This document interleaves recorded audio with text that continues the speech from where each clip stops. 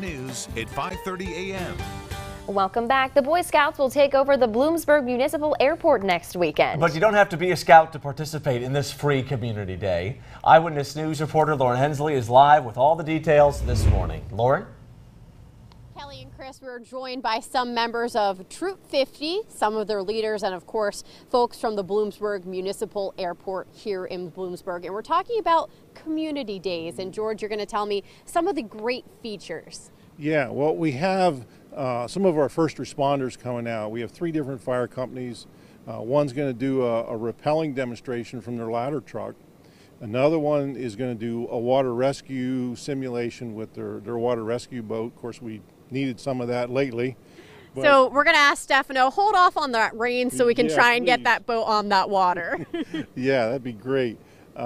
So we have all that going on, plus we have some of our police forces coming. We have our SWAT team coming. They're bringing their Bearcat. They're going to do a breaching demonstration. We have the county sheriff, the Bloomsburg police, Bloomsburg University police. They're going to team up to do fingerprinting and fingerprinting merit badge for the boys. I should say the youth, because we do have. You don't have to be a scout to get involved. That's great. You don't have to be a scout, but please come out and check it out. We have a lot going on. One of the big events that's coming is we're going to have a flag retirement ceremony with our veterans. And last year we had somewhere in the area of around 200 flags we retired.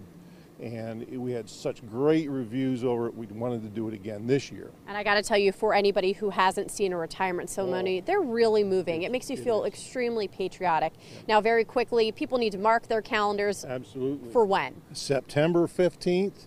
We're going to have breakfast at 8. Come out and have breakfast with us. At 10 o'clock, we're going to have our opening ceremony. At 4 o'clock, we're going to be all done.